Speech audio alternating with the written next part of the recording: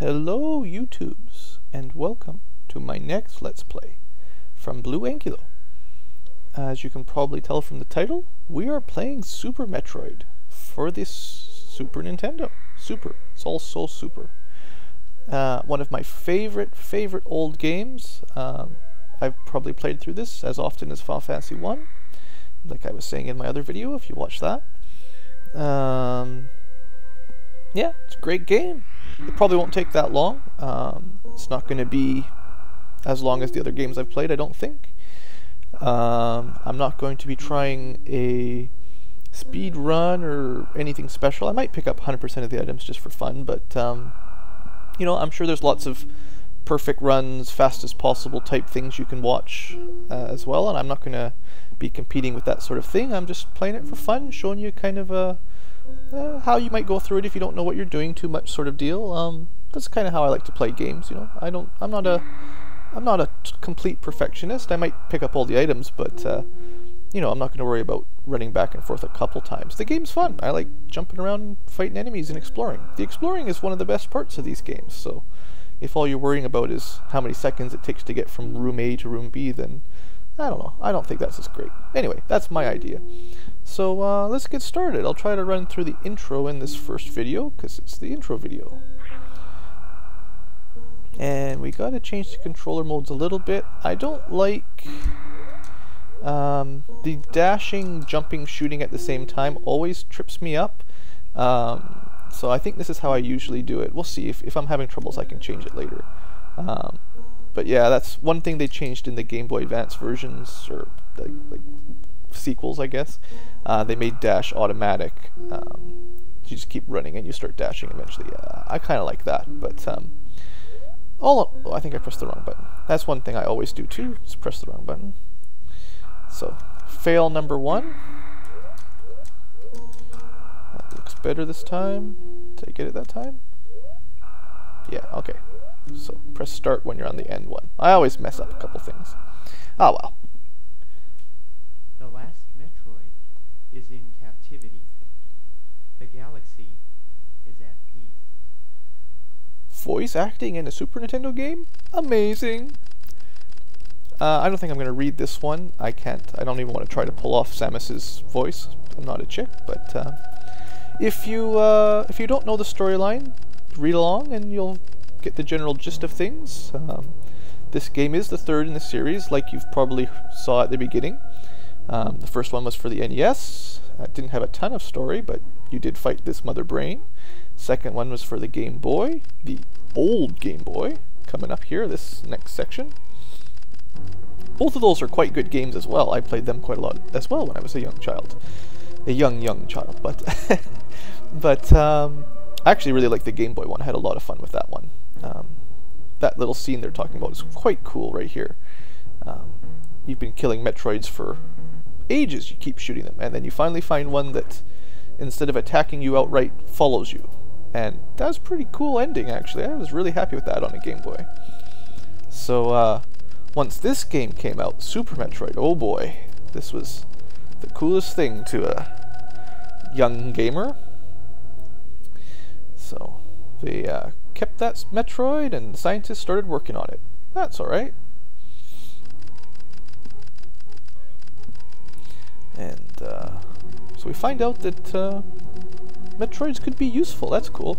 Before this, Metroids were kind of thought of as a plague, like they were going to be used, or not maybe a plague, but like a weapon for war, because they're fairly indestructible. Well, not indestructible, but pretty darn tough, and pretty good at killing people. So anyway, now there might be a use for them. That's cool. We've also mostly eliminated, at this point in the timeline, there's not a lot of Metroids left. That was supposed to be the last one, so. Oh dear. The research station is under attack. We better check it out. That's our ship. I can't remember if it has a fancy name. The lore experts probably have one for it. I don't know. I'm not an expert. I just play the games for fun. Alright. So, welcome to our introduction level. You see a little mini-map in the top right, how much life we have in the top left. I guess I'll just very quickly, I don't think I can even, yeah, I can't even bring up the menu or nothing. So at this point, just you just run around. You can shoot, you can run, and you can jump. Oh, and you can also show you. You can aim down or up or at an angle. Also quite cool. Not a whole lot of games had that when this came out. The 8-directional firing type stuff. So that's good. Just trying to get the hang of my controls, because I don't know. I have a feeling I probably select different button configuration every time. Oh look, there's the Metroid. Pick it up. Give it to me.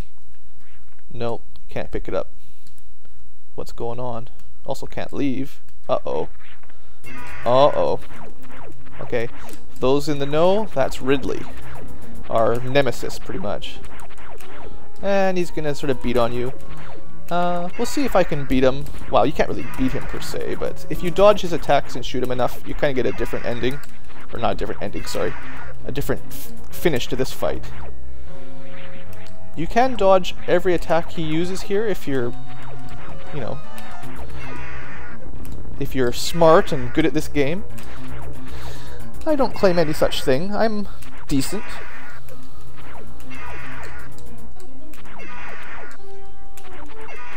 We're doing pretty good though. You can see him changing color as you do more damage to him.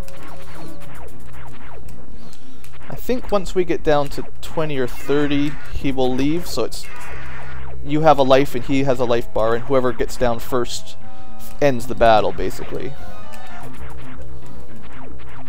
Come on, almost got him.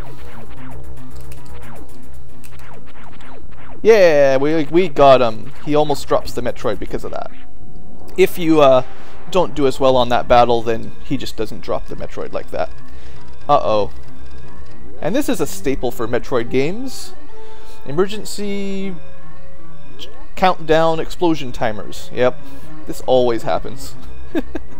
So this isn't very hard. You've got lots of time to get out. But there'll be a few things stopping you, like those little puffs of smoke that knock you around and all that. I suppose if you wait too long you'll die, but as long as you keep running and jumping a little bit, you should be okay. There's a lot of ROM hacks for this game that I've played through a few of them, and they are pretty cool. There's like some hard mode versions, and you get like, I don't know, was it like 10 seconds to get out or something? It's crazy. Those ones, if you think you're a pro at Super Metroid, playing some of those ROM hacks, though, that'll teach you that you're not that great. But anyway, we made it. Woohoo! The scientists didn't make it, though. Planet Zebes. Zebes? I think it's Zebes. This was where it started in Metroid 1 for the NES.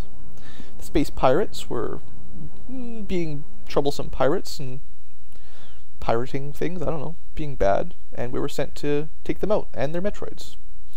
So we did destroy them, or at least we thought we did, but apparently there's still some left. Ridley's come back and he's stolen the baby Metroid, and I guess we've followed him here. So that is all for our introduction to Super Metroid. Thanks for watching, and I hope you enjoy this game with me. Have a great day.